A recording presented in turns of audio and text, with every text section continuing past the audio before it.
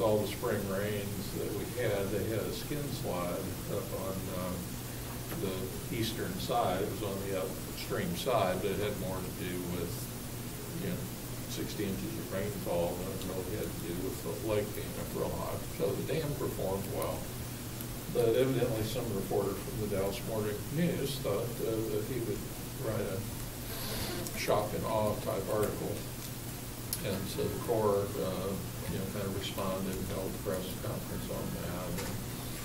And so it's been a little bit of a focal point, a little bit of damage control. And of course, I've been fielding questions raining through the citizens and through our mayor, trying to dispel all the urbanness and rumors that come as a result of that. So.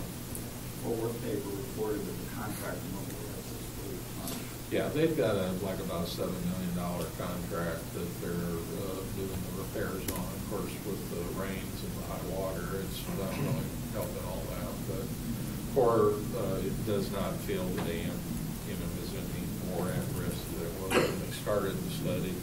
And they're getting closer to the point where they're going to have, and they've been briefing the supplier interests, what the remedies are shaping up to be. We don't, at this point, have a good feel for the costs, and because of the article, at least this is my opinion, because of the article, I think there's been more political pressure coming out of Congress to accelerate the study and accelerate the remedies. So, not that that's in itself necessarily bad. It's good that there'll be some federal funding coming in to help, sustain and make the dam safer and extend its life. But there will be some cost shares that will have to be borne by the primary stakeholders, which are Dallas. The initial reporting seemed to indicate that at one point it was considered a failure was imminent. Don't believe everything you read in the newspapers.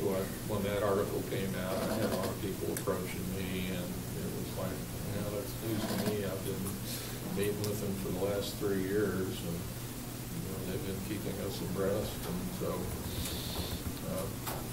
don't believe what you read in the paper. So that's basically what happened. Is the Corps came out and proactively did a press release and brought the media out to look at the slide area to try to